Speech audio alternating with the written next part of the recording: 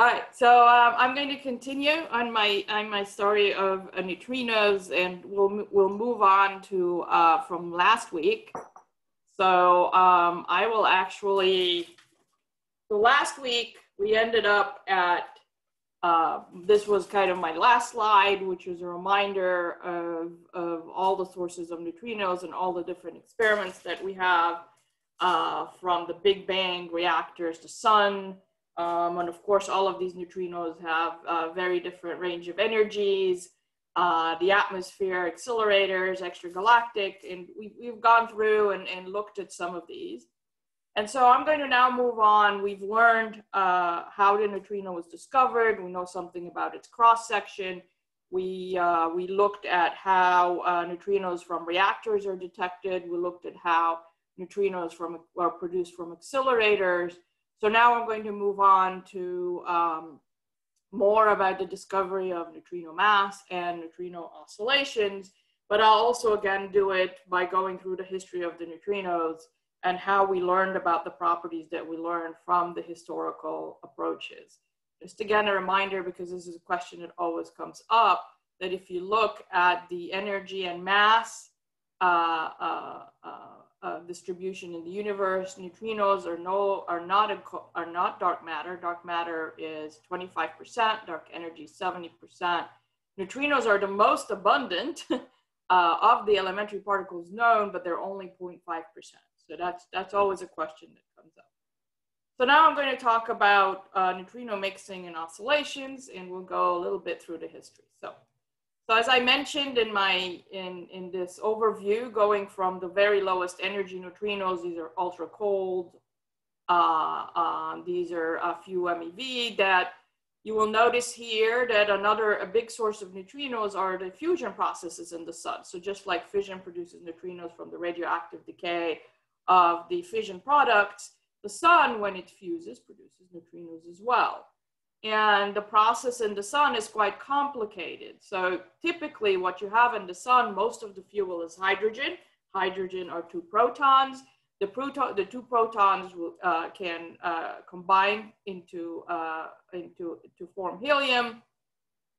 And there are neutrinos emitted and photons. That's the light we see from the sun and the heat.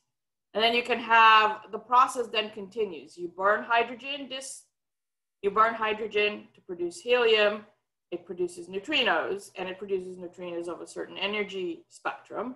You burn helium to produce various isotopes of helium. You know, these are, a proton is red and a neutron is gray. So this is tritium, and this is just here, this is tritium, and this is a free hydrogen. This is hydrogen, and you can keep going on. And more you'll burn heavier elements, and eventually the core of the sun would become iron and our sun would go supernova. There's a process in the sun that we study, which is called the CNO cycle, which is the carbon, nitrogen, oxygen cycle. And again, this is a diagram that shows how, you know, carbon can combine with a proton to produce nitrogen, and then you can combine with another proton from a hydrogen and then produce oxygen. And there's a cycle that goes on there, and is what you will see that at different parts of the cycle, you will have neutrinos produced. And each of these neutrinos, because of the different initial and final energy states, have a different energy spectrum. And so there was a lot of, so in the 1950s and 60s, something called the Standard Solar Model was produced, where this process was described from nuclear physics, and people wanted to test whether this is true. Now, the problem with studying the sun using just the light that we see from it and doing the spectral analysis of the light is that you only study then the surface of the sun, which is mostly the hydrogen fuel. The heavier fuel will move towards the core under gravitational attraction. And so to be able to actually start studying something like the carbon nitrogen, the CNO cycle, and the burning of heavier elements in the sun, to understand how our sun actually works and whether our understanding of nuclear physics is correct, as opposed to how suns work or how the stars work, they said, well, the best thing to do is to study neutrinos, because they all come out from in a different energy spectrum, and to study the energy spectrum of neutrinos coming out of the sun, because the neutrinos go again to the cross section. They would go to 1 light year of lead is a mean free path of a neutrino, 1.5 light years of lead. Because of the low cross sections, the neutrinos from the processes within the core of the sun with these characteristic energy spectrum, we can detect those, and we can study them, and we can use them to understand the sun.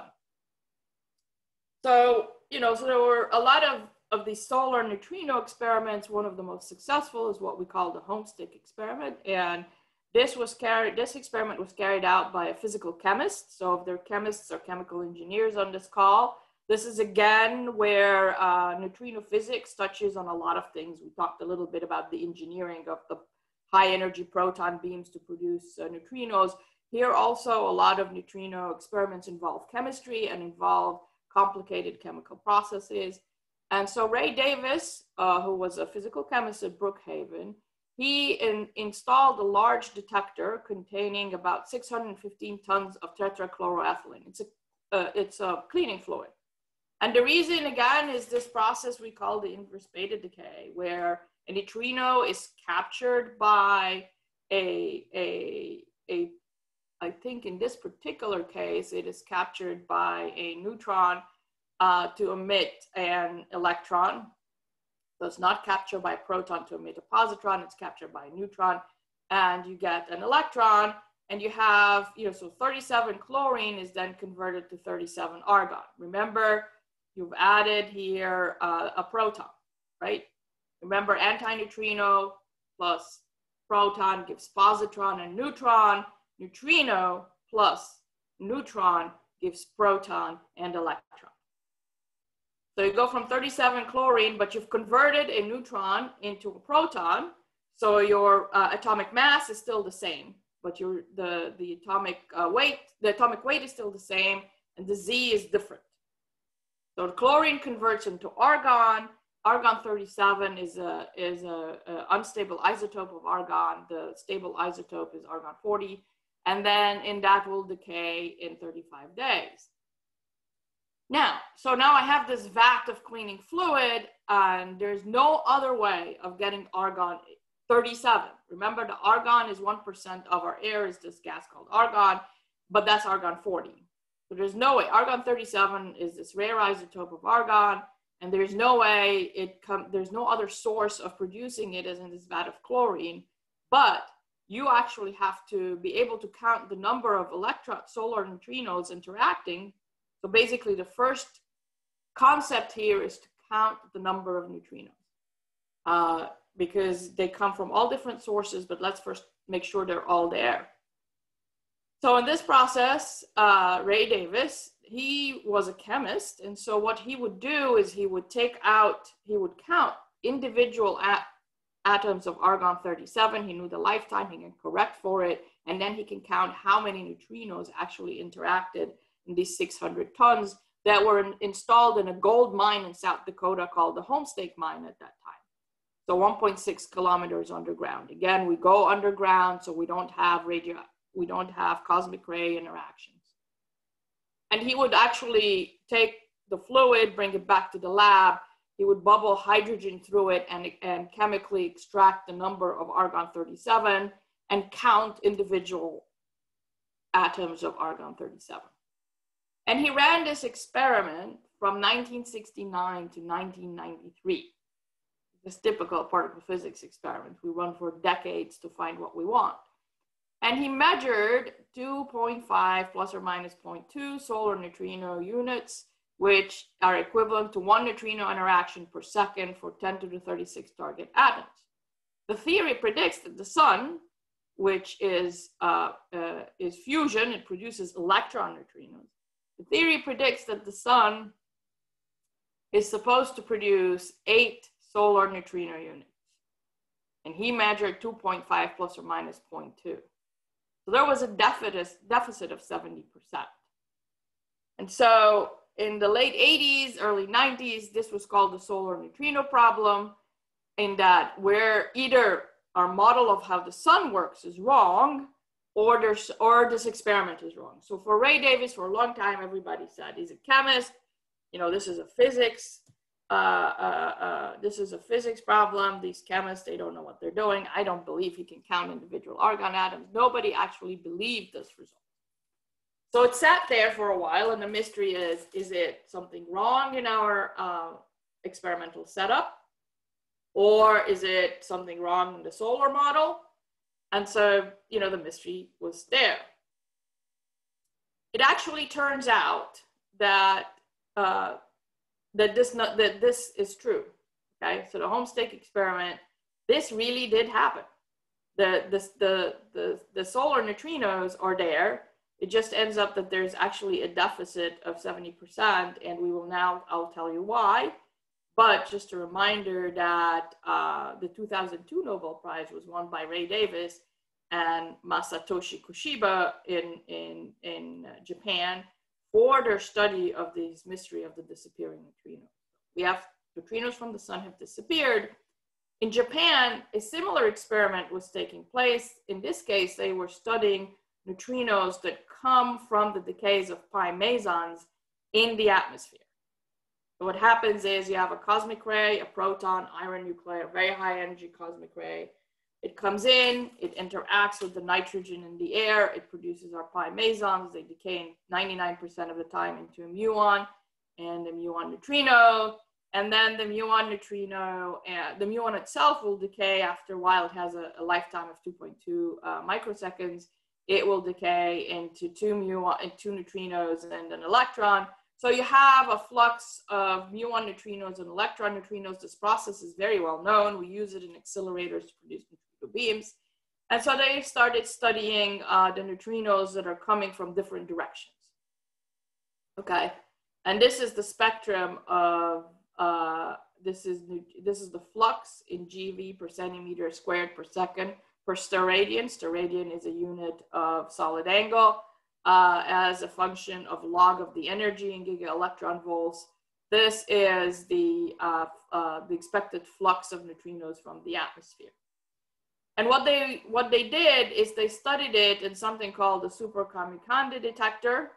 And in the Super Kamiokande detector is basically a tank of water, 50 kilotons of water. This thing is about 30 meters high and 20 meters wide. This is massive. And it was filled with 11,000 20-inch photomultiplier tubes, our good old photomultiplier tubes, except these were 20 inches. At the time, there was no industrial process that produced glass bulbs this large. And so a lot of these were hand-blown, these very large photomultiplier tube. And then, of course, industrial processes were used to build the actual photocathode and the sensing elements in the photomultiplier tube. But a lot of them were hand blown, and they were built by the Hamamatsu, which is a very large company in Japan. And Hamamatsu, in terms of photosensors, is still one of the top companies in the world, producing not just photomultiplier tubes, but all kinds of photosensors. And the way the neutrinos are detected in this particular detector, again, it's in a mine. It's in the Kamioka mine in Japan. We have to go where there are no cosmic rays to give us backgrounds or cut down the background from cosmic rays, is using something called the Cherenkov effect. And the Cherenkov effect happens when a charged particle is moving. When a charged particle moves through material, it interacts, all right? And it produces what we call Bremsstrahlung. It produces photons. Any charged particle traveling through material, it comes into the nuclear field of an atom, and it decelerates under the effect of that nuclear potential, and it emits a photon, okay? So there's a process called Bremsstrahlung that we call it a photon. In these highly relativistic, most of these neutrinos are relativistic, and when they interact, they will produce either, if it's an electron neutrino, produce an electron. If it's a muon neutrino, produce a muon. We now know that neutrinos come in different types. It will produce a discharged particle, electron or muon. And because the neutrino is relativistic, the particles are relativistic, and they actually travel through water faster than the speed of light. And so remember, the speed of light in vacuum is the largest speed that we have, but the speed of light, because of the index of refraction in water, is actually less than the speed of light in vacuum. This is basic physics. And so you can have these charged particles traveling faster than the speed of light. And so the photons they produce, they become what is an equivalent of a sonic shock wave.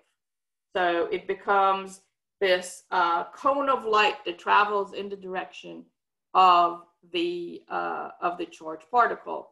And so this is an illustration of it. So in this case, muon neutrino comes in, interacts, produces a muon, and muon travels faster than the speed of light. The light is emitted at a characteristic angle called the Cherenkov angle, about 40-something degrees, 42 degrees, and so it produces a cone of light.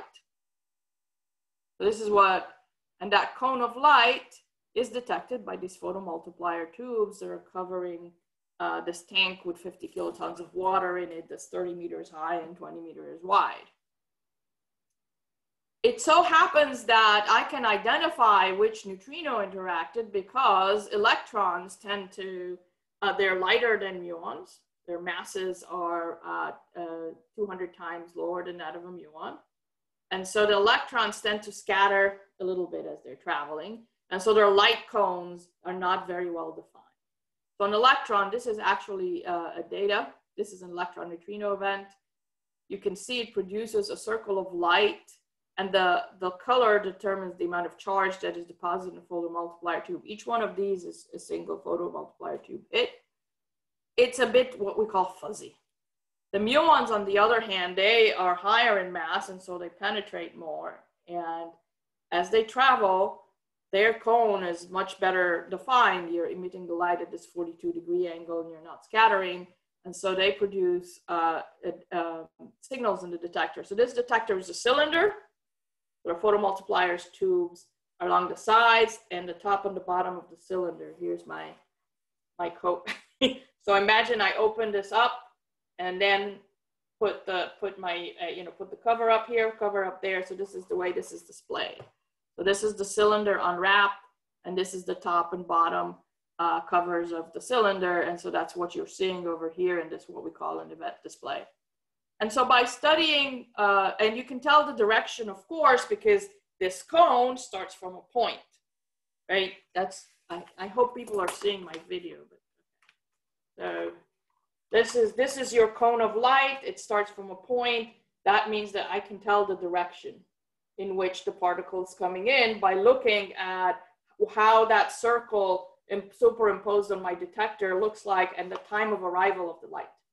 So you can build back, you can tell the direction in which your particle is coming in, and typically the electron or the muon will be coming in from the same direction as the incoming neutrino from the law of conservation of momentum.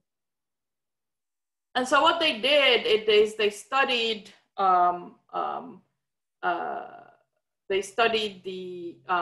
they also can tell from the amount of light deposited and the track in the detector, the length of the track in the detector. Most electrons stop, and so they can tell the energy of the electron, so they have some idea of the energy of the incoming neutrino.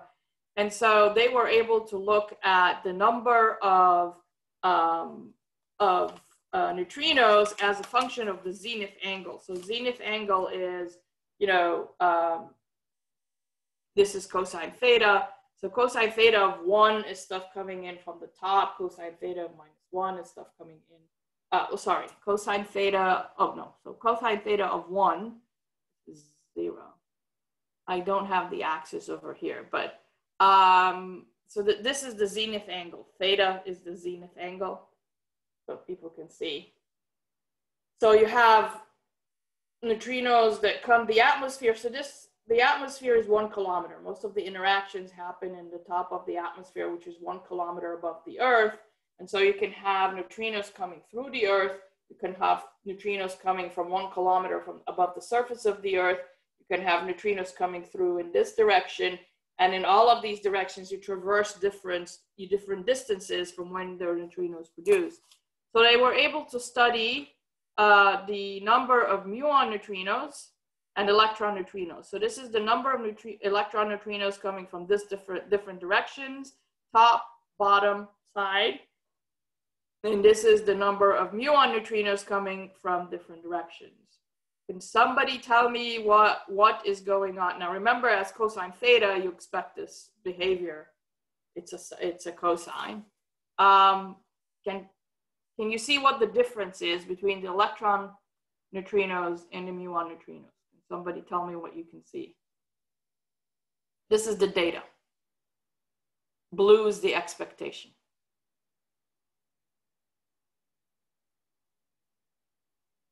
What is the big difference between these two plots, the data here?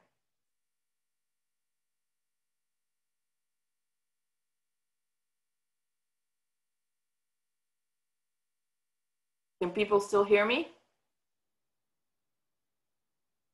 Hello? Mary, I can hear you. So anybody wants to take a guess at the question, these two plots? Can you guys hear us? Can somebody say something? Could you repeat the question, please? So the question is, what is, look at the difference between the two. Can you describe what the difference is? What am I seeing in this data? So I'm plotting here the number of neutrinos coming from above and below for electron-like and muon-like neutrinos, and there's a difference. Can you describe to me what that difference is telling you? You see this data, you collect this data, and you're looking at this data in 1998. What do you conclude? There are some answers in the chat box. Yes, but if anybody who want to speak.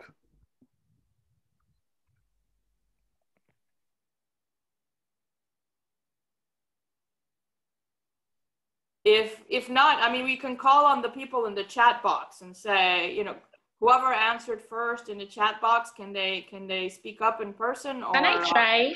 Yeah, please. From my observation, I saw the electron muon for the first graph is closer to the expectation value, while for the second one is below, but I don't now know what that translates to. Excellent, that's good. Does anybody want to take another stab at the data? You think about yourself as the experimentalist who's done this. You're studying the neutrinos coming from the top and bottom. You study electron neutrinos coming from the top and bottom, and muon neutrinos coming from the top and bottom.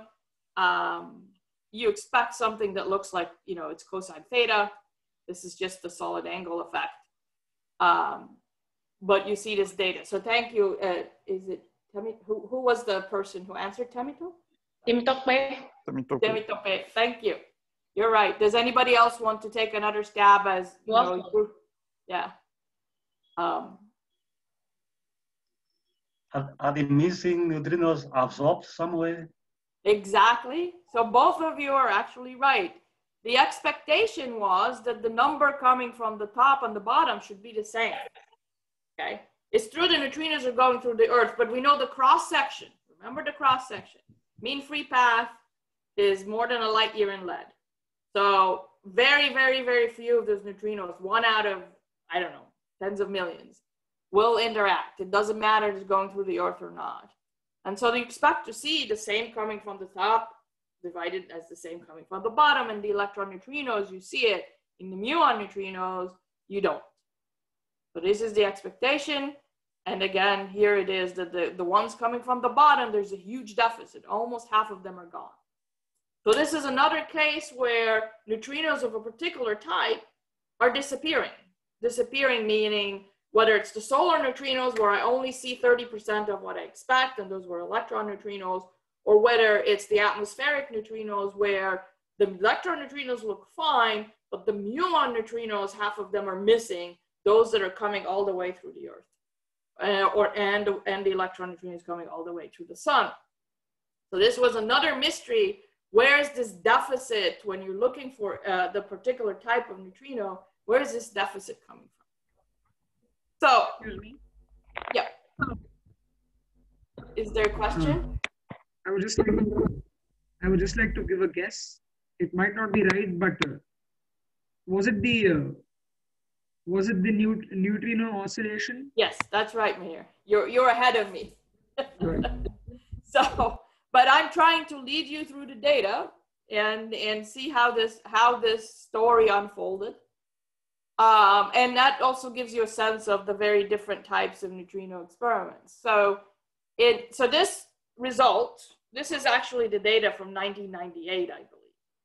So at the same time, this mystery of the missing solar neutrinos had given birth to yet another experiment that also used the Cherenkov effect, which was called the Sudbury Neutrino Observatory.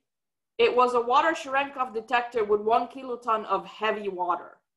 Does everybody know what heavy water is? So water is H2O, hydrogen, H2 and two hydrogen nuclei and 1 oxygen.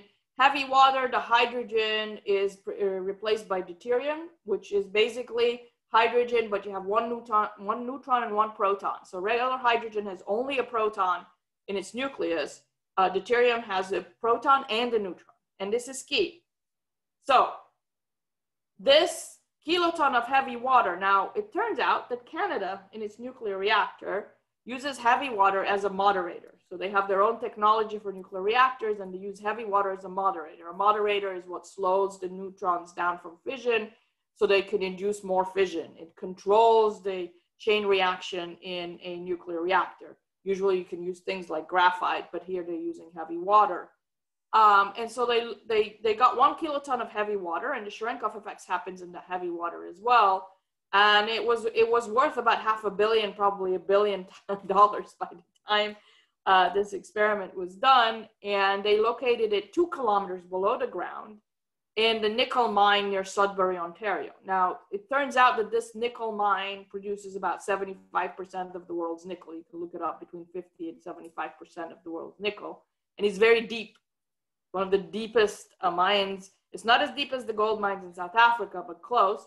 One of the deepest mines in the Western Hemisphere, and that depth again produces that shielding from the cosmic rays. And the process by which you detect the neutrinos is an electron neutrino interacts with a deuterium, and it produces an electron and 2 protons. And all of these will produce Cherenkov light if they're above the Cherenkov threshold. And this is called a charge current interaction. You can also have something called the electron scattering of electrons. So we have our deuterium atom. It has electrons in the outer shell, the 1 electron in the outer shell. So you can either have the inverse beta decay process where the electron neutrino converts one of the neutrons into deuterium into protons. So you have 2 protons and an electron produced, or you can scatter off the electron. And the cross section for scattering off the electrons, and this scattering process is more of a physical process where you kick the electron out of the deuterium atom. Now the scattering off the electron, the key there is that the cross section, the probability that it will be an electron neutrino, of course, electron neutrino and electron, they have higher cross section. But you can also scatter different types of neutrinos. It's just that the cross section is 6 to 1. So in the scattering, you only produce an electron. You do not get the proton signal. Okay, so that's how you know that it is an electron scattering event. And that electron scattering favors electron neutrinos, but other neutrinos can scatter as well. It's just the cross sections are lower. And then you have the final interaction. It's called a neutral current interaction, where any neutrino can scatter, have a momentum exchange with the deuterium, and break it up into 1 proton and 1 neutron. So here we have 2 protons and an electron with no other process. In this particular process, the neutrino does not actually convert a proton into a neutron or the other way around. A neutron into a proton, it just hits the nucleus and breaks it up. There's an exchange of momentum. It breaks up the nucleus of the deuterium, so you have 1 proton one neutron. Typically it's the proton, the neutron captures on hydrogen, but it's typically one proton. So you can see they're and this does not care what type of neutrino it is. It does not care whether it's electron neutrino or a muon neutrino. It does not care. And then you can count the number of neutrinos. And this way, essentially, you're counting the number of neutrinos from the sun, again, like the Ray-Davis experiment, but you're counting neutrinos where you know specifically what type of neutrinos it is, or in this case, the neutral current process, you know, it could be any type of neutrino. And this is how they discovered this feature called what we now call neutrino oscillations. So they measured the flux of neutrinos using these different processes. And you will find that the neutral current interaction, this one, which does not care what type of neutrino, measures a quantity 5, which is more than, you know, over 2.5 times more than the process that only measured the electron neutrinos. The electron scattering favors electron neutrinos, but other neutrinos can contribute as well, also gave a higher flux. And so this is the missing, you know, this is where the 30% came from. So the 30%, Ray-Davis measures 30% of the expected flux because he was only measuring electron neutrinos. The neutrinos are all there. They're just not electron neutrinos anymore. Okay? So can I please ask a question? Oh, sorry. Yeah, please. I just wanted to ask, in the third process, Yeah. is the neutrino on the product side the same as the neutrino on the reactant side? It's a scattering experiment. Oh, it's okay. Yeah, it just scatters. It does not interact. Okay. It's an interaction. It's a weak interaction, but it's only a scattering. In this particular case, it's called a neutral current interaction, where it exchanges a Z particle. And so not a W. The W, it's a charged particle, so it converts the neutrino into the charged lepton. In this case, you still have this momentum exchange, but the neutrino, the neutrino itself does not interact to change a neutron or a proton into the other nucleum. Right? So yes. So this is why it's called a neutral current exchange. The neutrino is the same coming in and out, just different kinematics. But the energy it imparts to the nucleus breaks it up. So you have individual proton, individual neutron, instead of being bound into a nucleus of deuterium. Any more questions? Is there any questions at this point? Okay. All right. So, all right, neutrinos all the solar neutrinos are there, but the neutrinos are not electron neutrinos anymore. So what is the process by which one type of neutrino would convert into the other? You know, one possible process is it's a decay. But what is the characteristics? If it's a neutrino, it's an electron neutrino decaying into another type of neutrino. At that time, we knew there were electron neutrinos and muon neutrinos. We knew at least of these two types of neutrinos. If it's an electron neutrino converting into a muon neutrino, and it's a decay, what is the implication of that?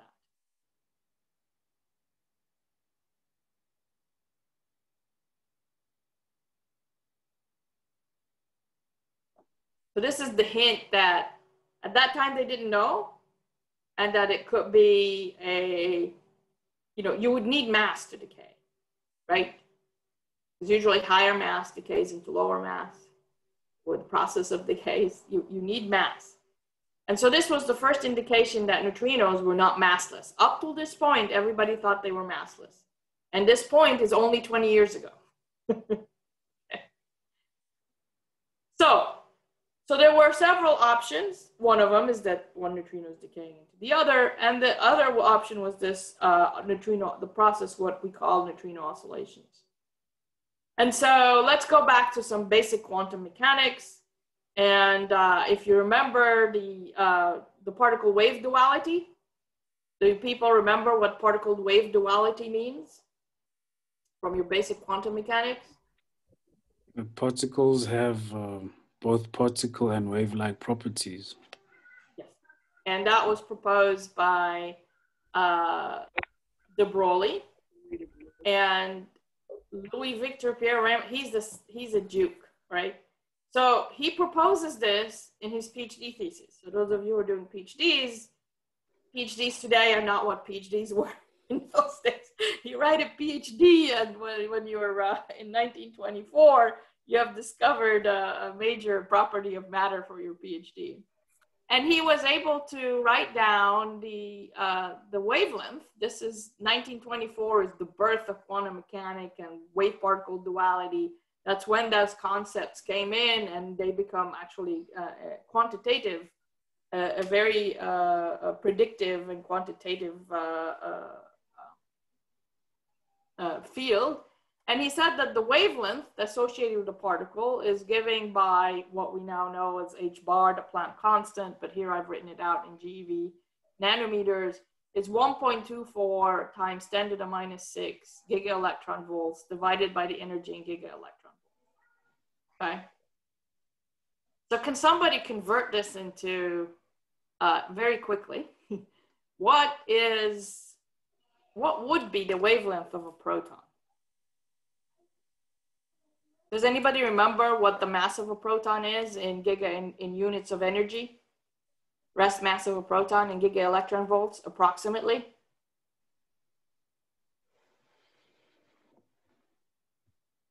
You can look it up on Wikipedia, but I just want it approximated.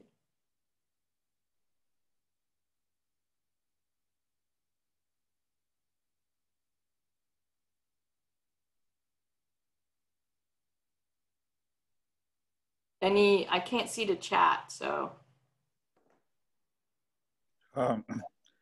There's one guess in the chat right now. So It's 1 GeV.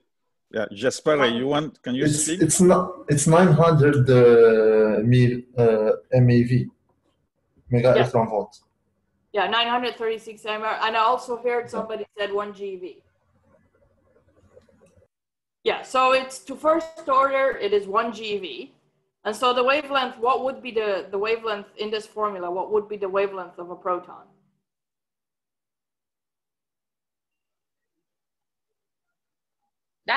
That would be 1.24 times 10 raised to the minus 6 nanometers.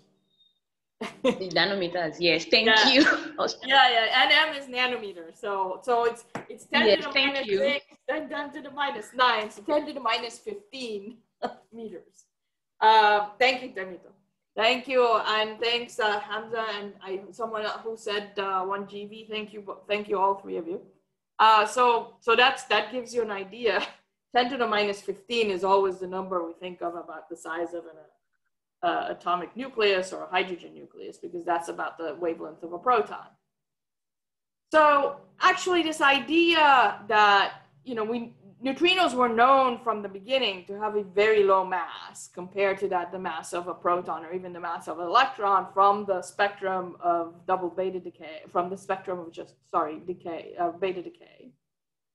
And so, even though in the standard model they were massless, and if you write down the standard model Lagrangian, they had to be massless, there was still this concept that was put together by Bruno Pontecorvo that if they have very small masses, that means they would have the smaller the mass, of course, the longer the wavelength, right? If you have 1 electron volts of mass over here, your wavelength is much longer. So Pontecorvo proposed that neutrinos of a particular flavor are really a mix of quantum states with different masses.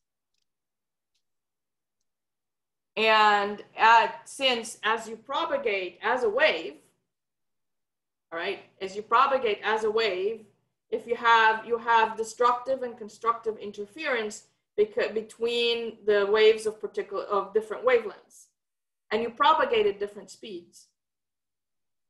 And so he said, okay, I will stop here. There is a question. Are neutrinos the only elementary particles that have different that are a mix of different quantum states? No, actually, it turns out quarks are also a mix of different states. So quarks are not pure flavors either. The difference is, as we will see, is that neutrinos tend to have, neutrinos of particular flavor tend to have almost equal amounts of two of the different mass states. Whereas with the quark, if it's a charm quark, it will have a little bit of, Kitavi can correct me because I have to remember my CKM matrix now. Charm quarks could have a little bit of strange in them. Oh, yeah. Yeah. No. So, But then, yeah. But yeah. Go ahead. If they are like, if they are a mix of different quantum states, are they still elementary particles then? Yes. Yes. They're flavor eigenstates. That's what makes them, they're an eigenstate for flavor. It's a particular flavor eigenstate. They're elementary particles in that, you know, they're not made out of any, you know, they're the most fundamental particle. But they're different quantum states. And I was always saying with quarks, you will have just tiny, tiny pieces. You can talk about, you know, a tiny amount of the different quantum and of the different, the flavor states are different mix of flavor states in say, a charm quark is mostly charm and very little of something of strange. And then, of course, if you go to the next generation, it will be even less because as you cross generations, they're even smaller and smaller mixes. So there is mixing among the quarks. And this was discovered also at Brookhaven. So there's CP violation in the parity violating experiments and the charge parity violating experiments. So, but with neutrinos, the thing about the neutrinos is their masses are very small. I mean, which means the wavelengths are much bigger. So if a proton has 1.24 times 10 to the minus 15 meters in wavelength, neutrino's wavelength is 1 billion times because it's less than 1 electron volt in mass. Right? So you can write down this mixing, and you can do it for the quantum, you can do it between the different generations of quarks, but you can also do it for the neutrinos. And you can try to work out the quantum mechanics of it. Let's say I have a neutrino of type, an electron neutrino, muon neutrino, but neutrinos of flavor A, neutrinos of flavor B, and then they can mix into neutrinos of mass 1 and neutrinos of mass 2. If you just write it down, convert this into, here's your quantum mechanical state. Remember that, you treat them as wavelets. In each wavelets, if you have mass 1, you have energy 1, energy 2, and the energy depends on the mass and the energy of the neutrino, the mass and velocity. This is all relativistic quantum mechanics. So you treat them as wavelengths, and then you can calculate the probability of interference as constructive and destructive interference as these wavelets propagate through space. So the probability at a certain time t, okay, or a certain length traveled, they're traveling at a certain length, distance traveled, is that a flavor A would be detected as a flavor B, which has a different mix of nu1 and nu2. You write this down and you will come up with this formula that the probability that a flavor A is converted into a flavor B, given a particular mix for each flavor, and the mix is determined by these mixing angles. We don't know what these are, but they're there. There's a mixing angle that tells you flavor A is, and these mixing angles are basically the probability amplitude. So you get a formula that looks like sine squared 2 theta. We call this a mixing angle, but because probabilities have to add up to 1, we use trigonometric, relations, sine squared theta plus cos squared theta equal to 1. So instead of having 2 probabilities, if I have one angle, then I preserve the fact that the amplitude squared, which is in quantum mechanics, it goes the amplitude squared, have to add up to 1. So I end up with 1 mixing angle instead of 2 mixing amplitudes because they have to add up to 1. Well, the amplitude squares have to add up to 1. So that's where we get these, we call them mixing angles. Sine squared 2 theta, it's just the amplitude of the oscillation, times sine squared. And again, this comes from the expression of these as wavelets. Sine squared to e to the minus IE2 over t is, you can write this down as an expansion in sine and cosine. So sine squared 1.27. This is just the units working out. Difference in the mass squares in electron volts divided times the length traveled in kilometers divided by the energy in giga electron volts. Okay, I'm not going to work this out for you. You may have to just actually go through and do the quantum mechanics and verify that this is indeed the case. Now, if I draw this out, here is, this is actually, I believe, from Wikipedia. Here is the probability that a state alpha is a state alpha at a distance of kilometers divided by the energy of the neutrino. And you'll see that the amplitude is the sine squared 2 theta. That's the amplitude, you know, the probability amplitude. So this is something we have to determine experimentally, right? And the mass difference squared is also something we would have to determine experimentally. We don't know any of these things. And so this is the famous formula that tells you how neutrino oscillations could happen if neutrinos indeed are a mix of different mass states. So if you see this, if you see the oscillation, it could be decay. At this point in time, neutrinos are disappearing. You know, they could be decaying, and there was still a possibility that it could be decay. Wasn't sure that or it could be oscillations. Those were the two probabilities. But to be able to do that, we would have to study, if it's an oscillation, then it has this sine squared behavior. If it's a decay, it's an exponential decay. So I would have to study the appearance and disappearance of neutrinos over different ranges to be able to determine whether it's a decay or whether it's oscillation as proposed by Bruno Buontegorvo. And so there actually, we have the Super Kamiokande experiment. Now this is the data from, not from 1998, but maybe from 5 or 6 years ago, as a function of the distance traveled divided by the energy of the neutrino. Remember, Super Kamiokande, the detector can measure the energy of the neutrino and the direction it's coming from. And the direction it's coming from tells you the distance it traveled from, you know, 1 kilometer above the Earth, which is where most of the cosmic ray interactions happen in the ionosphere, to our detector. And so they see this data. And then there was another experiment, which was placed, the Camland experiment, which is a reactor experiment. Remember our neutrinos from reactors? So Camland sat in the same mine under the same mountain as Super Kamiokande, but it was detecting anti-electron neutrinos. So muon neutrinos or electron neutrinos from the atmosphere, but reactors produce anti-electron neutrinos.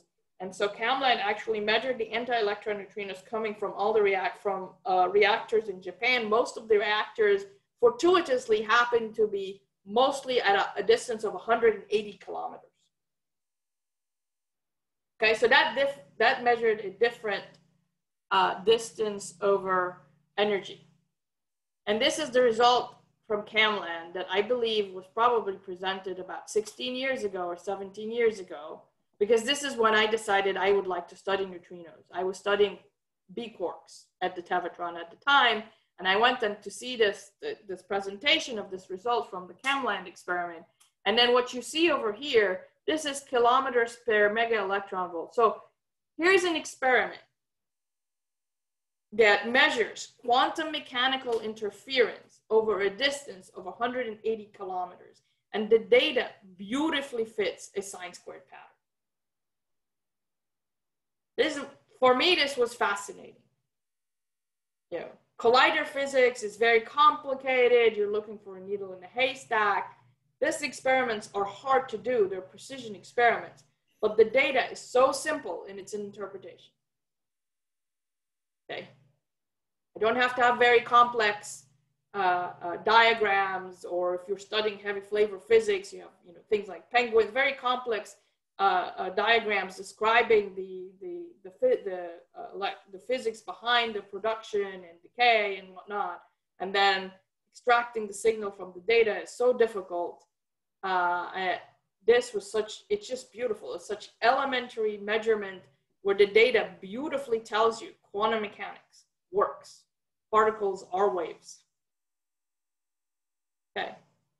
And by the time the precision of the Super Kamiokande data had gotten much better, so instead of seeing something like this, which could be decay, so here are the models. Oscillation is red, decoherence, meaning that it's no longer a known flavor state, is green, and decay. And by that time, you've collected enough data that it favors the model of oscillation for the disappearing muon neutrinos. Now I can go back and I can assume I only have 2 flavors of neutrinos mixing, and I can then, from this measurement over here, measure the amplitude of the oscillation and the difference in the masses. And they did that for Super Kamiokande, and they did it for CAMLAN, and they find different answers.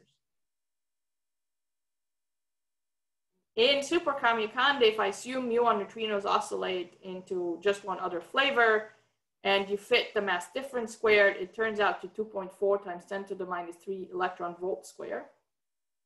And the amplitude was, this here given as sine squared of the mixing angle was 0.38.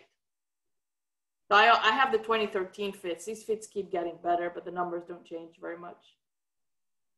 When they did the same fit here, again, assuming the electron antineutrinos are oscillating to yet another flavor, one more flavor, they found that the mass difference squared, and it's beautiful. It's just, it doesn't look like there's any more flavors here. Right? It's just 2, because it fits perfectly. It actually beautifully fits this model. The mass difference square was 7.54 10 to the minus 5 electron volt squared. And the mixing angle was not so different, but within errors it is. It was sine squared theta was 0.3, here was 0.38. Okay. Okay. This difference squared corresponds to an oscillation scale of 15,000 kilometers per giga electron volts. This is what is responsible for the solar electron neutrinos disappearing. This scale corresponded in kilometers per, you can either write it down as delta m squared or the scale, physical scale of 500 kilometers per giga electron. All right, so I'm going to stop here and say, okay, we have this data now. We have 2 mass differences squared. Now, I think some of you already know the answer, but we're looking at this data and think about it, maybe came out, first CAMLAN results were 2005, maybe. And we also had the data from Ray Davis with the solar neutrinos, and we know the distance from the sun to the earth, and we know the energy, approximately the energy of neutrinos coming in. So now you're faced with this. You see oscillation, it's not decay, but atmospheric neutrinos and the reactor anti-electron neutrinos are giving us 2 different values for the mass difference squared. So this is a hard question, but if you think about it, what does that tell me about the number? How many neutrino mass states can I have? Minimum.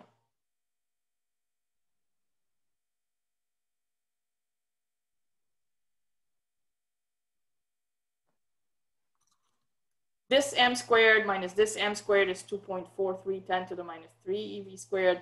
This m squared minus that minus another m squared is 7.54 times 10 to the minus 5 eV squared. They're very different. They're like 50. It's a very different difference in masses. So what does this tell me that I have minimum? How many neutrino mass states? Can I have only 2? Or can somebody take a guess?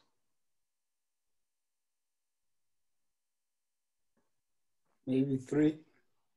At least 3. Yeah. At least 3. There could be more, but right now it looked like at least that there were at least 3, because then M2 minus M1 is the smaller one, and then M3 minus M2 is this one. And for that, so for that discovery of neutrino oscillations, which was of, so we had three different types of discoveries. One was from Super Kamiokande, which muon neutrinos disappear. The second key discovery was from the SNO experiment, the Sudbury Neutrino Observatory experiment, which tells you that the solar neutrinos, the electron neutrinos are disappearing, but they're actually converting into a different state.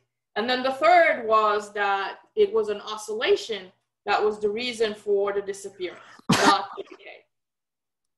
But for the discovery of neutrino oscillations, the Nobel Prize actually just went to SNO and Super Kamiokande, and the leaders of those two experiments. This was the 2015 Nobel Prize in Physics, were Takaki Kajita from the University of Tokyo, who led the Super Kamiokande experiment, and Art McDonald from Queen's University of Canada, who led the SNO experiment. Okay.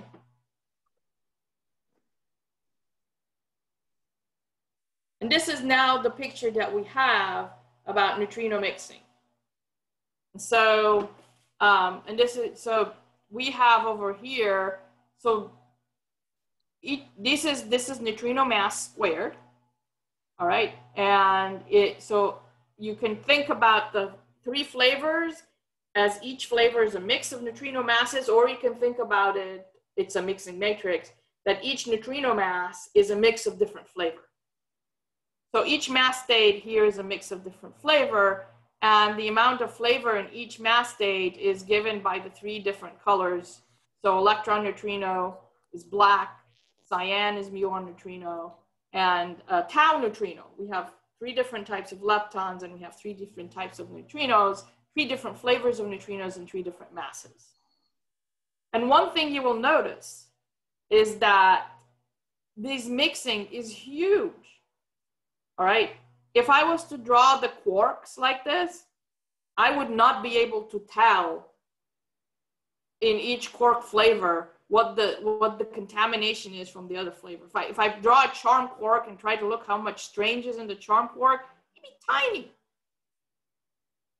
I would not see it. So this is very, very, very, very different from the quark flavor. And you can think of these mixing angles. So now we have three states, and we will have three mixing angles. And the way you can think of these mixing angles is they tell you about the fraction of each flavor in each mass state. So sine squared theta 1, 2, which is this mixing angle theta 1, 2, is essentially the amount of electron neutrino flavor in mass 2.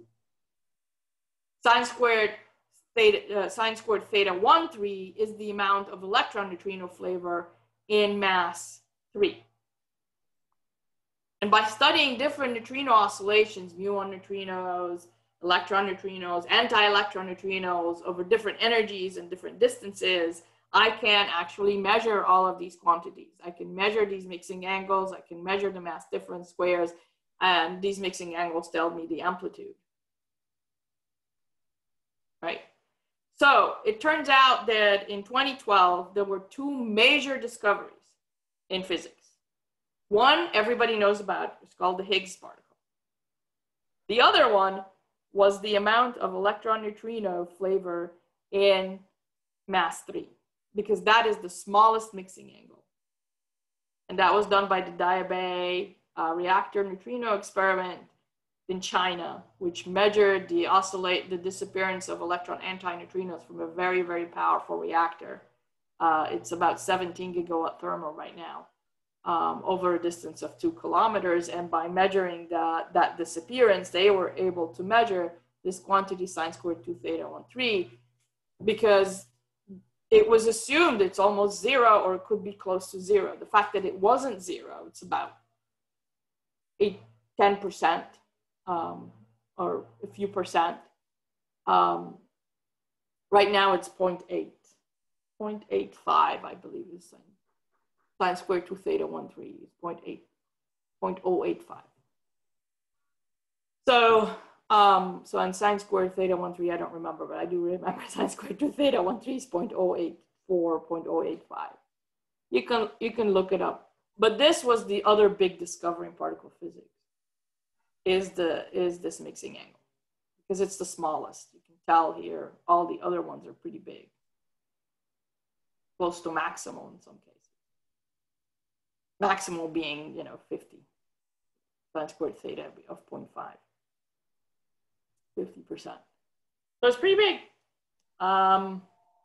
And that was so this was as big as the Higgs in terms of a discovery of a fundamental property of neutrino physics. Now, you will notice something strange in this diagram, in which the amount of flavors in each state actually does vary.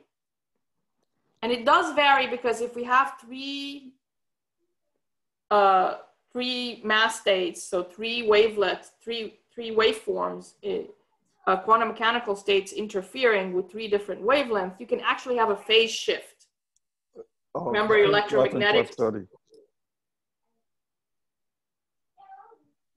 Okay. Oh, so we're done, right? Yeah. So. Sorry, Mary, I was talking to. Please go ahead. Continue. Oh yeah, I have about 25 minutes left, No, right? Yeah, that's fine. Yeah, go ahead. It wasn't about you. I'm answering some other question here. No. I heard 12:30. I said it's already 12:30. Go ahead. Sorry. Yeah, and so this phase can vary, and it's called we call it the phase delta. And this phase can vary, and it will change the mix, right? Because it changes the because there's a phase, so you have constructive and destructive. It changes the amount of constructive and destructive interference between the different flavor states. So it changes the mix of the flavor states in each of these mass states. That's why you have it varies. So this is cosine delta from -1 to 1 will change the mix. And why is this delta so important? It turns out that if delta is not 0, then neutrinos and antineutrinos, it flips the sign. And if delta is not 0, this phase will give rise to charge parity violation, or a difference in oscillation between neutrinos and antineutrinos. And this leads into the next big question in neutrino physics. So in neutrino physics, we've now measured from measurements like these. We know the different oscillation amplitudes, the different mixing angles, we know the different mass states. Sorry, can I please just ask a question? Sure. Yeah, I forgot about the concept. Like I was just hoping that you can remind me, where you have an equation where if the sign, let's just go back. I think it's 2 slides. No, back. This one. Yeah, this equation here, where the sign between the two terms in the first equation, if it's negative, then you have bosons, and if it's positive, then it's fermions. I'm not really sure about which one it is, but then is it the same concept? No, this is not. I mean, neutrinos are fermions. Yes. Yeah, so we sometimes use the same mathematical. So you're thinking about the spin half and spin 1 particles. No, neutrinos are fermions, and they propagate as fermions. They're spin. They're usually left-handed spin half particles. So it's there is. So I think what you're confused about is that we sometimes use the same formulation to describe spin states. It's not that it just looks the same, but it's not. It's just quantum mechanics, and you can use theta to mean different things. And here, theta means a mixing amplitude. It's not theta, which has to do with the spin. Yeah. But they are fermions, and so it does come into. Okay.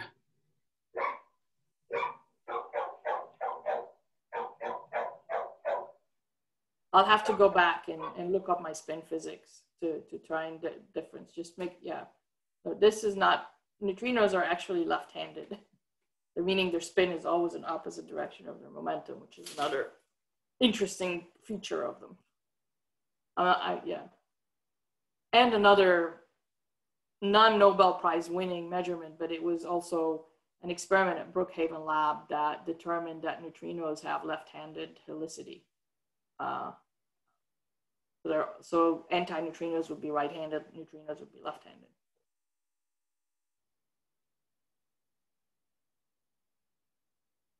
All right.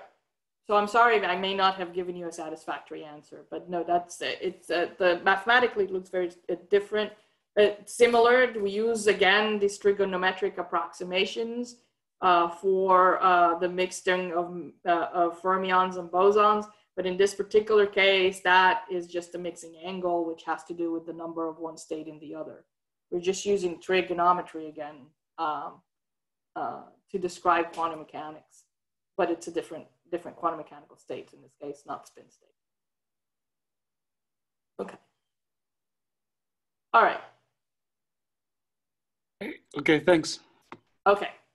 So we now have this phase delta. And it turns out that we have 3 generations of quarks. We have 3 generations of neutrinos. The 3 generation of quarks mix with each other. You have the 3 generation of neutrinos that are mixing, 3 flavors of neutrinos mixing into 3 mass states. So in both neutrinos and for both neutrinos and quarks, we have a mixing matrix. And because you have 3 different quantum mechanical states interfering, there's this phase called delta. And we have actually measured that phase in the CKM matrix, which deals with the mix of flavor states for quarks. And so there is something called the Yarskog invariant, and the Yarskog invariant is a mixture of all these mixing angles. So there's an equivalent. Usually the neutrino mixing, we use these angles. There's an equivalent angle in the quark sector, but in the quark sector, we parameterize the mixing matrix a little differently. So here we're parameterizing the mixing matrix in terms of these angles. Again, this is a parameterization. If you write down this formula over here in terms of the mixing angles between the different states, mass states, sine delta Cp, which is the delta, the phase in the mixing matrix. This is something that determines the degree of charge parity violation. It's determined by something called the Yarskog invariant. I'm not a theorist, I don't know why, but I just know that this variable over here will tell you something about the amount of CP violation, of charge parity violation. And of course, delta has to be non-zero. If delta is 0, sine delta is 0, this whole thing is 0. But it is telling you something critical. It's telling you that it's not sufficient that delta be non-zero. The amount of charge parity violation in, this is a weak interaction, of course, and that's where you have charge parity violation, is determined not just by the value of sine delta, but also by these mixing angles. Now, I told you these mixing angles, other than sine squared theta 1,3, is pretty big. They're huge in the neutrino, in neutrino world. In quark world, they're tiny. It turns out that delta, if you express it as an angle, since it's a phase, is 70 degrees in the quark sector. It's pretty big, but these mixing angles in the quark sector are tiny. So if I put it together for the quark sector, it turns out the Yarskog invariance is something like 3 to the 10 to the minus 5.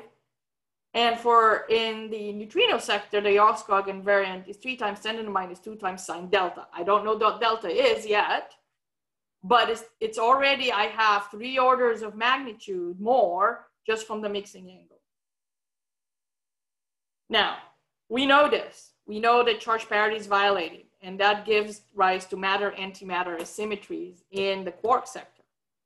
And again, we know that from kaon decays, which were studied at Brookhaven, that prove there is such a thing as charge parity violation, the quark sector, which also got a Nobel. One of the 5 Nobel Prizes in physics that we got was for the measurement of the kaon decays at experiments at Brookhaven Lab.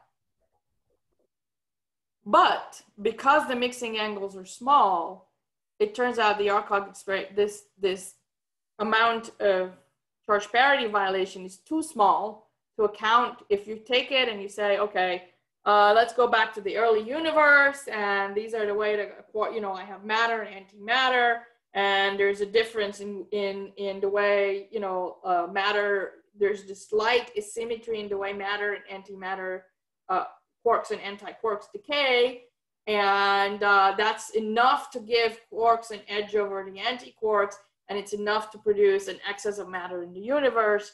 They go back, they run the simulation, they find this difference in quark anti-quark, which impacts the decay, is not enough to account for all the matter that we see in the universe today, not including just the visible matter. Do I understand this? No, I am an experimentalist. I don't understand what the theories do. I don't understand the cosmology. Baryogenesis is part. You might want to ask Gopi or some of the other lecturers, how does this translate into the fact that there's not enough asymmetry for baryogenesis, which is the genesis of baryons.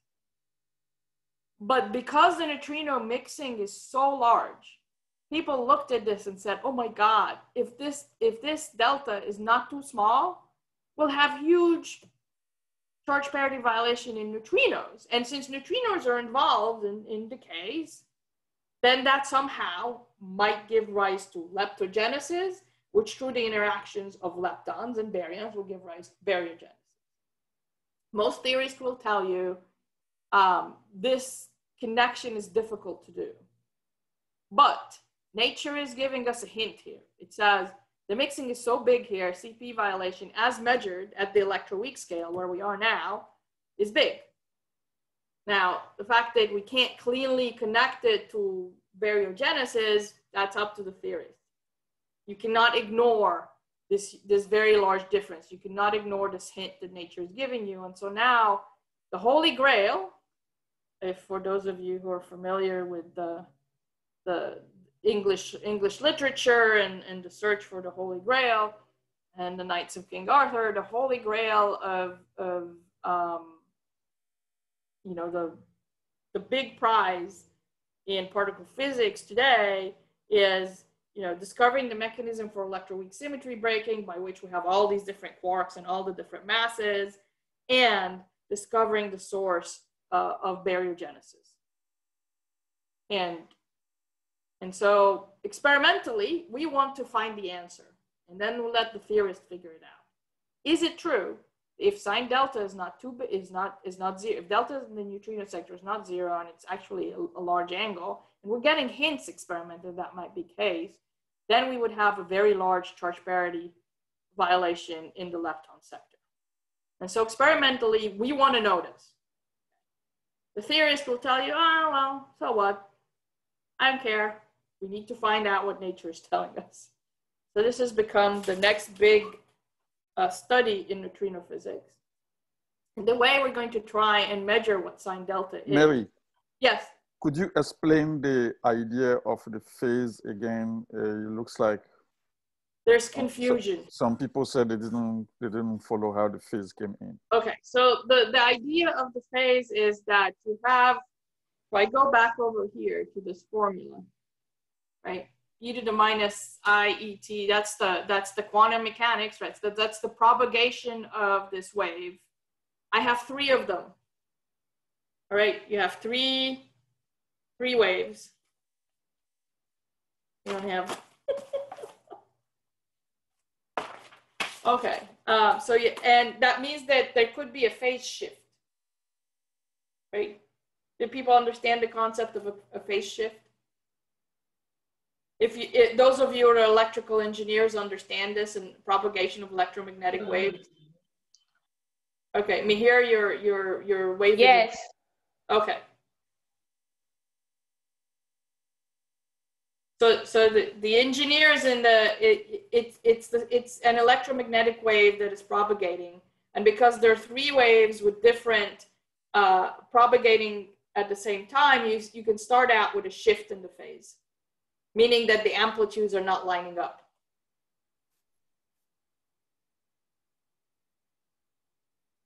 Does that make sense?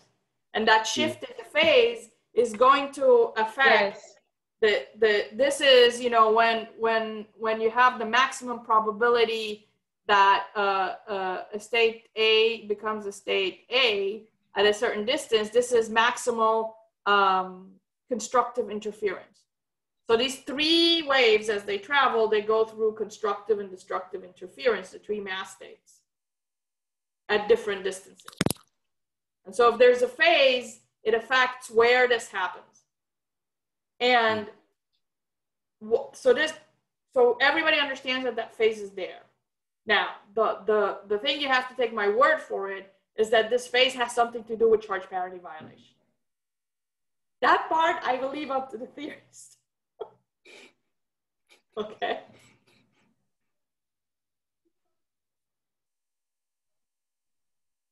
But physically, the phase is understood. It's a phase shift between the wavelengths as they travel, and that phase affects the interference pattern. And that is exactly how we want to measure that phase experimentally. And the phase, of course, will affect the mix of the different states, the mix of different flavors in each state. So depending on that phase, you know, mass state 2 can either have more or less of nu tau in it. It depends on the value of the phase, what the actual mix is. So to measure the phase, I need to measure oscillations.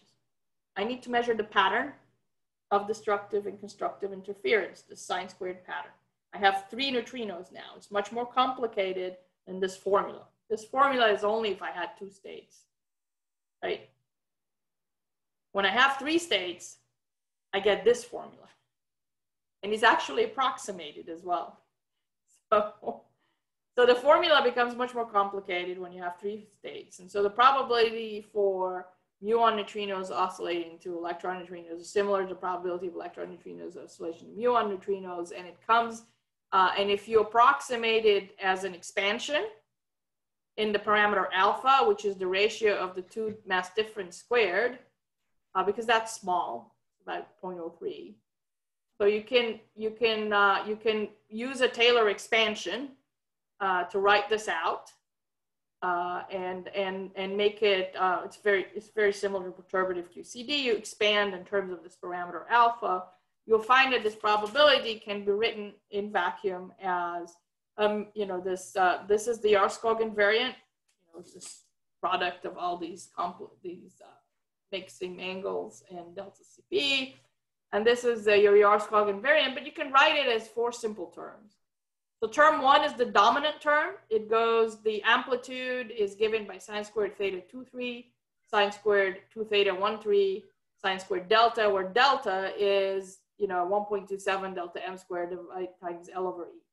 The mass difference square times L over E. And we're doing this for distances of, you know, a few kilometers to thousands of kilometers. So again, this is an approximation. This is valid over distances from about a few kilometers to thousands of kilometers. It starts breaking down beyond that. And then it's an expansion in alpha. Yes, question. Do these probabilities also take into account the probability of a mu neutrino maybe oscillating to a tau neutrino? This is specifically the probability of muon neutrino oscillating into electron neutrino. Okay. So actually, I put, there's some controversy in the, you know, the theorists don't like this. I like this approximation because, you know, I can understand the different types of terms, but here is the reference. So you can always go back to this reference by Freund and see the derivation of this formula.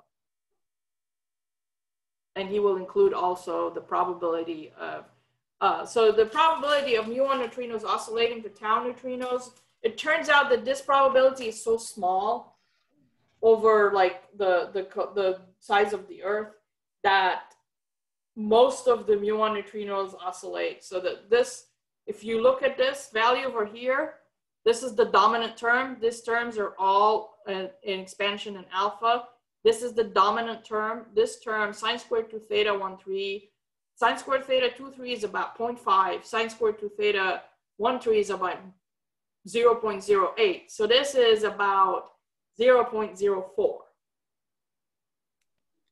Right? So that's 4%. That's telling you that about 4% at maximum, plus these interference terms. Okay? So the dominant amplitude is about 4% of muon neutrinos oscillate to electron neutrinos when we're talking about, you know, a few GeV neutrinos between 2 and thousands of kilometers. That's the approximation. So it's small over the, you know, if we're talking about Earth distances. And so most of it is muon neutrinos oscillation to tau neutrinos, and then you can ignore that the third flavor and just use this formula. Okay, so sine squared 2 theta is about 1 in the case of muon neutrinos oscillation to tau neutrinos. So for a GeV neutrino and distances of a few kilometers to a few thousands of kilometers, you can just use this formula for muon neutrinos oscillating to tau neutrinos and put in delta m squared 3, the bigger mass difference squared.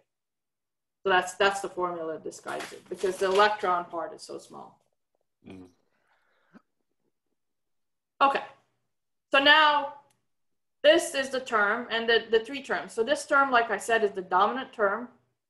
There's a term which has sine delta in it, but it's the next to leading order term in expansion alpha. And that is this term with the Yarskog invariant in it. It goes as sine cubed delta. I think that might actually be, oh, I have to check whether that is right or wrong. Whether that's a sine squared or sine cubed. Then you have a term which cosine is cosine data. That's CP conserving, meaning if delta changes sign, this doesn't change sign, right? Cosine. Sine delta, if delta changes sign, which it does, if neutrinos are antineutrinos, this is the CP violating term. So these are interference terms. And then there's a term that goes as alpha squared, where the dominant amplitude over here, so sine squared theta 2,3 and cosine squared theta 2,3, theta is about 45 degrees, and so these are always about 0.5. Okay, so they're really the things that dominate the oscillation are, this one is dominated by sine squared 2 theta 1,3, and this one is dominated by sine squared 2 theta 1,2, which is the term that this is the oscillation amplitude of solar neutrinos. So this term doesn't have any deltas in it. Okay, this is these two are called the interference terms, but this goes as alpha squared. That's the solar oscillation. So over distances of kilometers and energy just GeV, this is the next to next leading order term. And then you have delta, which is, you know, we know what this number is. If we're talking about muon neutrinos oscillating to electron neutrinos, then sine delta becomes minus sine delta. If delta is 0, this would be the same, the probability is the same. If delta is non-zero, the probability will be different, and that's where the charge parity violation comes in. There's a complication to all of this. So what this is saying is, if I study muon neutrinos oscillating to electron neutrinos, or actually tau neutrinos, but it turns out that this interference effect is much bigger for electron neutrinos because of the value of the mixing angle. Then I can actually be able to measure this. I know this number, I already know this number, I know this number, I don't know JCP, I don't know delta. So any term in delta in it, I don't know it. So this is how we can get at the value of this phase. There's a complication, and the complication is that, so I'm going to build an experiment, and in this particular case, we can study either atmospheric muon neutrinos oscillating electron neutrinos, or we can produce muon neutrinos from accelerators. That's how we discovered that muon neutrinos produce muon neutrinos, is that we produced a neutrino from the decay of a pion into a muon, and then discovered that that neutrino was primarily a muon neutrino. That's how we discovered the flavor of neutrino. And so we know how to produce muon neutrinos from accelerator. And so the next big experiments in particle physics right now are producing muon neutrinos from accelerator and studying the oscillation into electron neutrinos. So the beam of neutrinos travels for many, many kilometers. It's a giga-electron volt. And what sets the scale is this number over here. This oscillation is driven by this atmospheric, this delta m squared atmospheric. The solar term, like we said, really comes in over here in terms of alpha squared. And so this is the solar oscillation contributes very little over this distance. And so over distances given by this characteristic scale of 500 kilometer per giga-electron volts. So a giga-electron volt, or if it's 2 giga-electron volts, 1,000 kilometer, that's where the maximal oscillation will occur. So that sets the scale of our experiments. Giga-electron volt neutrinos traveling over hundreds of kilometers.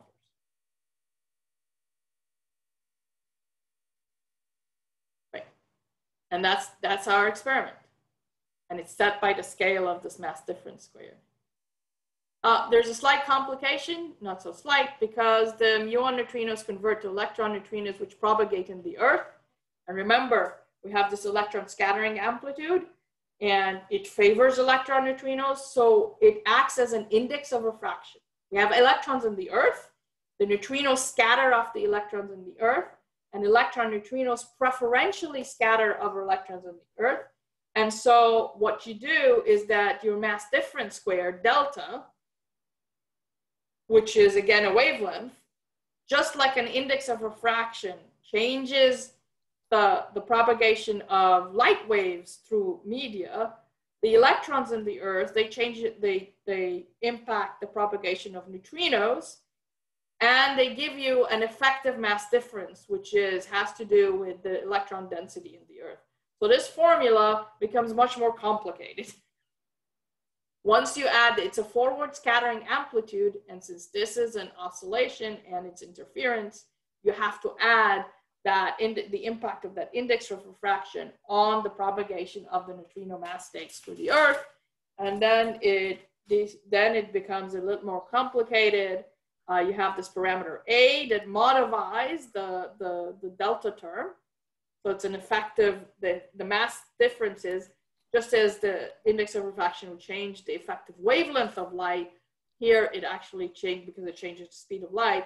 Here it actually changes the effective mass of the neutrino states.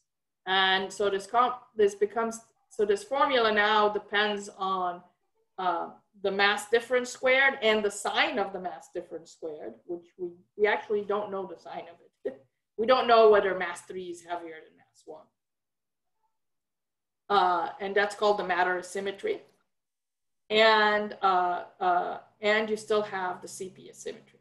So when you measure neutrino oscillations and anti-neutrino oscillations, because of this forward scattering of electron neutrinos, not electron anti-neutrinos, there are no positrons in the Earth, there is an asymmetry in the oscillation that is driven by the scattering of the electron and electron anti-neutrinos. And so that gives you an asymmetry that is different from the CP asymmetry. Okay. So there's always that complication. It's a complication, but it's also a benefit because that asymmetry does actually tell us whether mass 3 is bigger than mass 1 or mass 1 is bigger than mass 3. Because that each of these masses have different content of electron neutrino flavors. I know this is a little complicated, but just you look at the formula straight enough, you'll be able to measure. I can measure two things by studying these oscillations and looking at the difference between muon neutrino and anti-neutrino oscillations. I can find out whether delta is non-zero, and I can find out what the value of that delta is, and I can find out whether mass 3 is bigger than mass 1. And both of these are big questions, because in the quark sector, the equivalent of mass 3 is bigger than mass 1. That's why we call it mass 3. But we don't know in neutrinos whether that is that hierarchy of mass states follows the hierarchy of flavor states in the quark sector. If it doesn't, that's yet another big difference between the neutrino mixing and the quark mixing. So we have to measure the hierarchy, and we have to measure sine delta. Now, now this you can write out. So some of you, if you had attended ASP, or most of you have used MATLAB, or, you know, there are a lot of these mathematical, you know, or written, you know, or written a computer program. Take this formula, write it down, and start varying delta and see how that changes. So this is exactly what I did. So this is the baseline, the distance traveled divided by neutrino energy times the probability of muon neutrino converts to electron neutrinos. And here I plotted it as a function of just the dominant term in vacuum, right? And so you can see here, this is just the next to next leading order term, the solar oscillation term. And then these are the interference terms. And you can see they grow as a function of length over E. Now, by the time I get out here, this formula is going to start to break down the approximation. Now you can vary, right? So this is in vacuum. Let's vary delta. Delta is 0 here. Now I'm going to vary delta. So again, you can see, we call this the first oscillation maximum, which is around 500 kilometers per GV is where the maximum occurs. The second one occurs at 1500 kilometers per GV. So we call this the first oscillation maximum, the second oscillation maximum, third, fourth, fifth. And you can see how the delta terms are changing the probability. So the amplitude is driven by the sine squared 2 theta 1 3 term, and then you change delta, and it's a phase and an amplitude. And again, you can see that it grows as you go to higher, larger distances divided at the GV. And this is, I'm going to change the sign of delta M squared. You can see again how it changes. Look at the black line. The black line is all terms. And then the other lines represent the change in the value of delta. Now I'm going to add matter. So black is the vacuum oscillations. And then you can see here, if you're traveling through 1,000 kilometers, 2,000 kilometers, 3,000 kilometers, you can see how the probability of muon neutrinos, electron neutrinos is impacted by the presence of matter. Delta is 0. So what I need to do is I need to be able to study this in detail, that I can pick up the changes in this oscillation pattern from the effect of delta, the effect of and the matter effect. So this is the matter effect under different values of. So this is This is neutrinos. This is antineutrinos. So I need to study neutrinos and antineutrinos and look at the different impact of delta on neutrinos and antineutrinos, and also correct for the matter effect. So if this was ASP, I would have assigned this as work, go take your root or NumPy or whatever other mathematical package you use, code this up and reproduce these curves. They're simple. All right, so I'm pretty much at the end of my time here. I did put in an exercise, which is a calculation which you can do offline. We actually published a paper on this very simple calculation, which uses this oscillation formula, and I ask you to prove that the rate of electron neutrino appearing integrated over a constant range of distance over energy is independent of the distance traveled. Okay. So you can see over here that the number of electron neutrinos appearing from muon neutrinos is the initial flux of the muon neutrinos multiplied by the probability a muon converts to an electron given energy E and a distance L times the cross section, the interaction cross section. This is the number I actually observe in my detector. Now the interaction cross section is approximately linear with energy for energies greater than 1 gigaelectron. It's linear with energy. And this is what it is. So I tell you, assume that flux is flat, use only the first term in the probability, plug that in here, use your integration, your integrals, and prove that it's a constant term. For any neutrino energy is about 1 GeV, where this is linear in energy. And you can work it out. So this is a bit more complicated of an exercise, but I'd like people to do that. Right. And then you can plug in the numbers and actually estimate that the number of neutrino events is about constant, and that, depending on what approximation you use and what range of distance of what energies you use, it's about 20 to 30 events per kiloton per year. So if I'm going to build an experiment over kilometers to study the oscillation on the scale of 500 kilometers per giga electron volts, I'm only getting 20 to 30 events per kiloton per year. I need thousands of events. I need thousands of kilotons, or hundreds of kilotons. And so this comes to this is the big experiment. This is multi-billion. It's exceeded now a cost of over $2 billion to study the neutrino oscillations, measure the CP phase and the matter hierarchy. This is the deep underground neutrino experiment, of which I was involved, and I was a project scientist for the previous the proposal that came before this came online.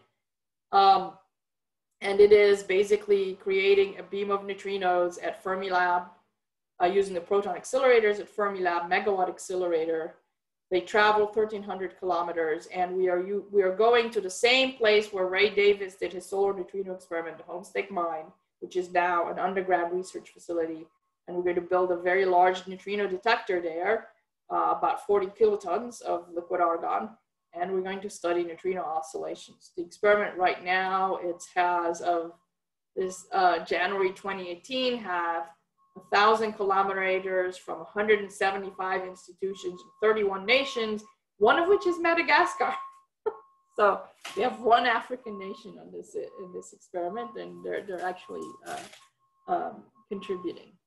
All right, so this is the deep underground neutrino experiment. We're hoping to see more people contribute. I think that's the end of my presentation. There's also the Hyper-Kamiokande experiment in Japan that is doing the same experiment using very large water Cherenkov detector. And that concludes my lecture on neutrino oscillations.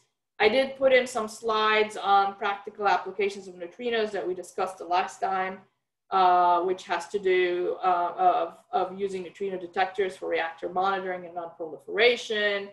Multi-megawatt accelerators that can be used, that are being developed for neutrino experiments, but can also then be used to drive thorium reactors and produce safer nuclear energy.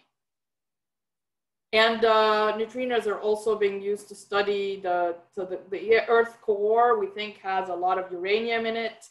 And so we're trying to study whether radioactivity drives the amount of radioactivity in Earth core. And so we have detected neutrinos from uranium decays and thorium decays in the Earth core.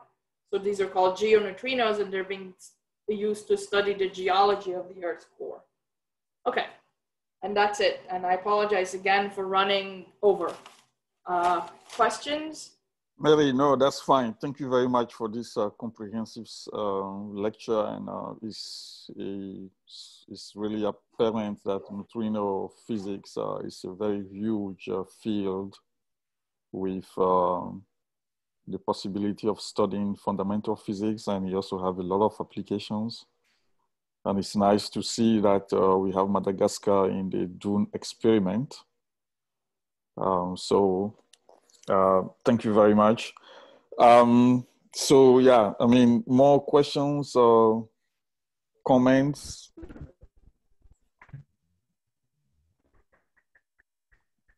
Now, the exercise that Mary mentioned, if anybody did that exercise offline, that would be appreciated, and you can contact Mary with your answers. Yeah, this exercise does actually require some sort of numerical integration. So yeah, but it will take a little bit of time to work it through. Yeah, somebody wants us to talk, but I think we are not hearing very well. Mihir is trying to talk, but maybe if he can write down. So this is Christine. Hi.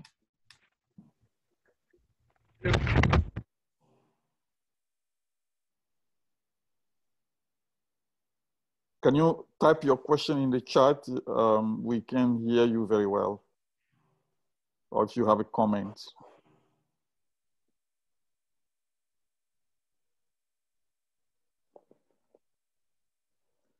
Okay, what's your question, Mihir?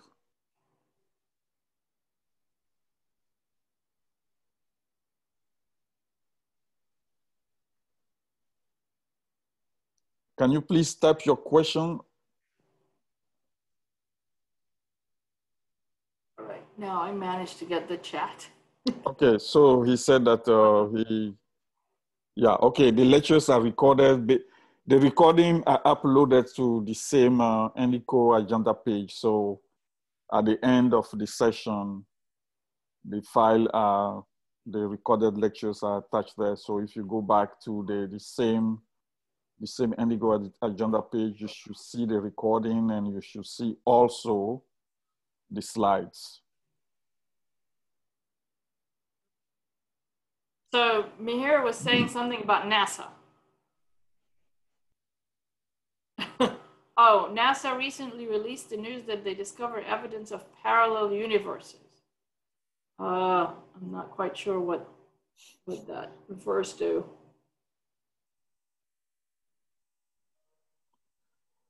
Through neutrinos?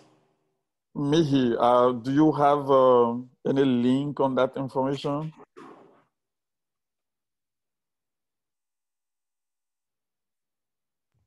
Hello, am I clear? Yes. Yeah, so the news recently announced that NASA has found evidence. Let's go there. I think people can see my screen. Yes. Is this it? NASA's Fermi traces source of cosmic neutrino to monster black hole. This is 2018.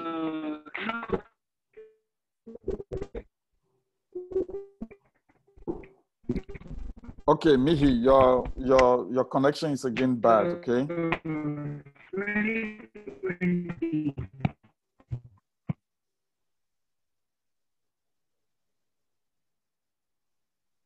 I think that I mean there is the discovery of ultra high energy neutrinos. Yeah, Mihir, you just type it in the chat. We can read your chat.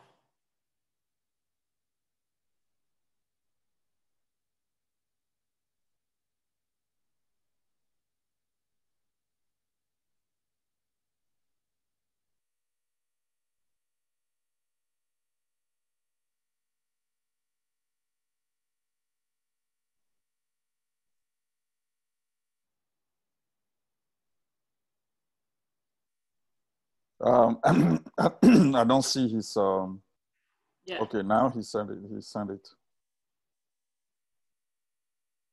Okay, so I don't know whether he's referring to this, which is, so in one of my,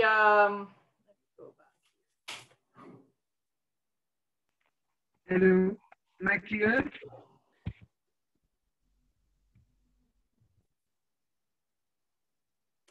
so in my list of neutrino experiments. Am I clear? No, you are not clear. So you are not clear at all. So Mary is trying to explain.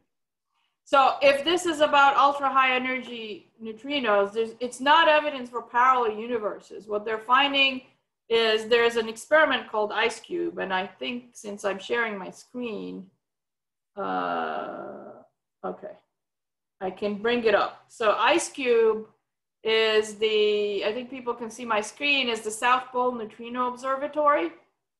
And it uses, remember the Cherenkov effect and photomultiplier tubes?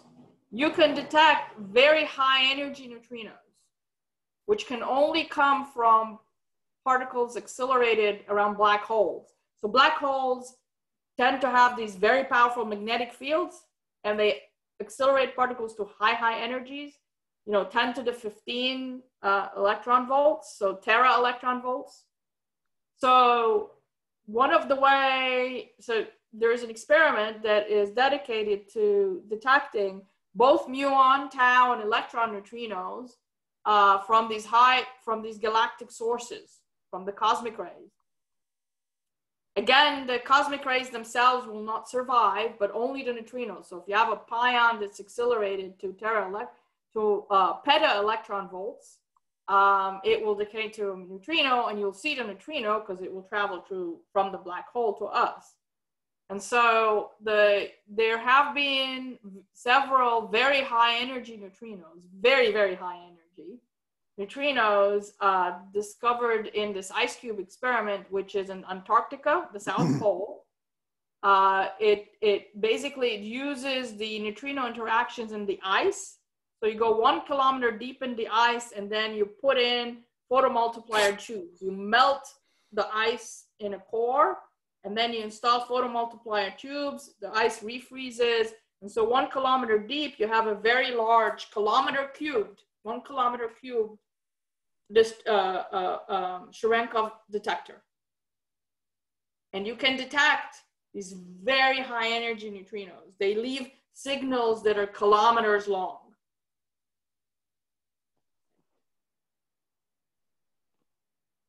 Okay, another question more related so Mir to... says, and so there was the issue, Mir says these are experiments going on laboratories. They're trying to coax an electron to their, this is the Mossbauer effect. Let me see if I think I know what you're talking about. I would like to see hear questions directly related to the lectures of today or last week about neutrinos. Yeah. So Ms. Mihir, I believe you're talking about something called the Mossbauer effect. You can look it up. I think there was a result recently.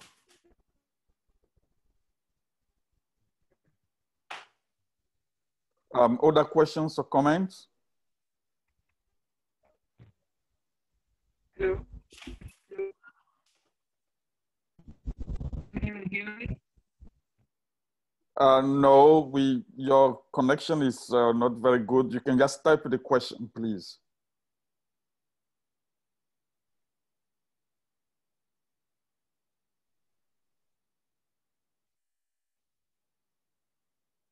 Okay, so I think we should stop here for today. I'd like to thank Mary again for the people who have been at the past AXPs. Mary has a lecture there. She's a colleague of mine at BNL and has helped a lot. She's been helping a lot getting ASP students to BNL and mentoring. And she talked about the Madagascar in Dune experiment. So she was instrumental to make sure that those people get integrated. So she's heavily involved in the ASP program. And you can also see the quality of the lecture that are being given in the last week and this week and today. So you'll be seeing Mary again and again as we go through the ASP process. So, with that, I suggest that we stop today, and I will send information about the lectures that are coming up next week. So thanks everyone, and in particular, thanks Mary for these lovely lectures. They are really, really instructive. Thanks everybody. And I'm hoping to see more people join the Dune experiment. Yeah, Thank you very much. It would be great if you can have more African institutes in there. But, yeah. Or maybe even join some of the experiments that are working on non-proliferation and so on, which maybe you have more practical interest. Mm-hmm. Thanks a lot. Yeah. Thank you very much. Thanks everybody. Thank you very much. Both lectures were very, very complementary and very interesting, and as well this multi-physics part, the multidisciplinarity, that was very interesting. Not only for neutrino, but as well for people in accelerator world and any other places. So very interesting. Thanks a lot. Okay, so, all right, thanks everyone, and bye. Bye.